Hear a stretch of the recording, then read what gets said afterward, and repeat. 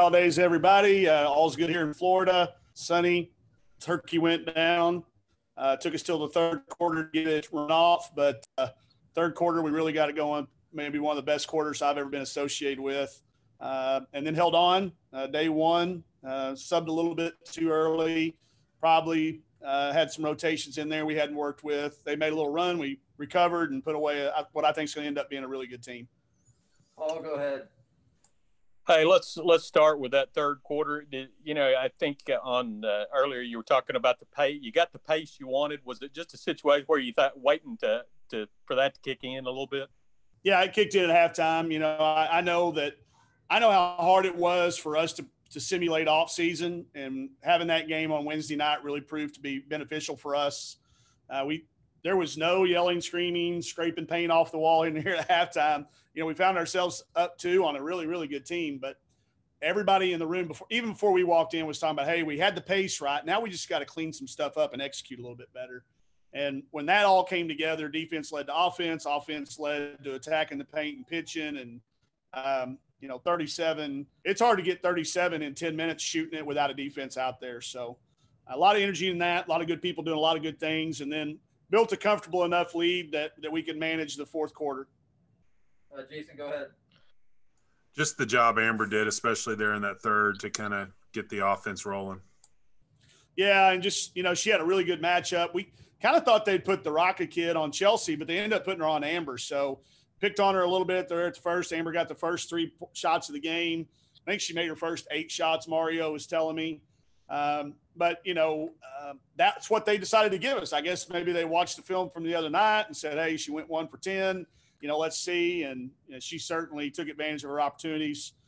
I thought once we started getting into attack mode, I thought we settled a little bit early on, and we were trying to take really, really hard shots. Then when we started taking easy shots, but Amber's always a stabilizing force, whether it's with her offense or with her words, and that's that valuable seniorness, leadership, great teammate. How that comes out and how it carries over to the court.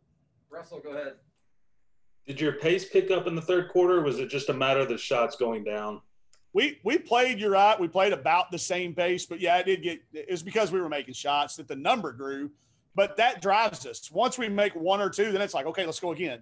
So I'll have to go back and look, but I bet we played a few more possessions, maybe 4 or 5 more possessions, but probably a result of us finally rebounding it a little bit. We gave up 19 offensive rebounds, which – as long as we end up with about the same number of shots, we're okay with that. But that's something we can really clean up that could make that a 25 or a 30-point game instead of a 15-pointer. But I think you're right. It wasn't a drastically different pace.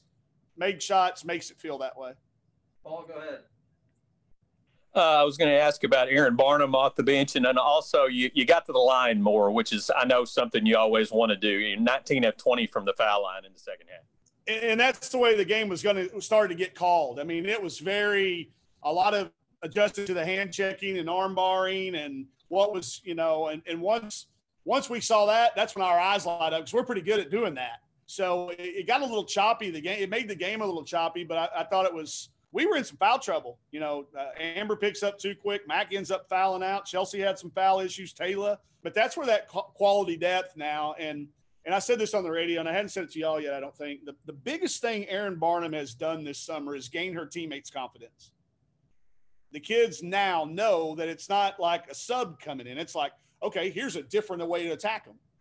Jalen Mason immediately said, hey, Coach, when she checks in, let's run flash and do this. And Erin's so good at those things. And then Erin defensively gets her hands on a lot of balls. She blocks some shots. She tips balls around. And it's, I was about to take her out of the game. She made a really bad decision on one end. She sprints down the other end of the floor, blocks a shot, controls it, drives it the length of the floor, and lays it back in from the spot where she just made the mistake. So 2 for 1 we'll always get. Okay, you get to stay. You just made up for it. So it's been great to see that. You could see it from her in high school. You saw her play in high school, and you knew it was there. It's now a matter. She's got her teammates' confidence. Jason, go ahead. You talked about the rebound. I'm looking at the turnovers. You guys forced 19, scored 26 off the 19. That you had 10, and they only scored 8. So it's kind of a big difference there too in the game as well. Yeah, and that's how we survive giving up boards. you know, that's that trade-off. We're not very big, so they're going to out-rebound us. They just can't do both things. They can't out-rebound us and out-turnover us. So able to keep our number down, you know, 10 is not – I think we took 90-something shots if you combine field goals and free throws. And if we're in a 1 to 10, you know, like a 90-10 ratio there, 9 to 10 ratio or 1 out of 10, however you want to look at it, that's going to give us a chance. We've got to clean up some of those rebounding, though, because it just makes it so hard when you guard, and they shoot and miss it and then just lay it back in. So certainly an area we can improve on. And that's the key formula to staying close to people that are going to out-rebound us. Russell, go ahead. Last one. Florida Gulf Coast tomorrow. You mentioned on the radio that their style's a little different. Explain what you mean there. 5 out, all 5 kids will shoot and make threes. They've got, I mean, it's just, they're going to shoot it as fast as we do, maybe faster sometimes. This is definitely a game that's going to be over 100 possessions.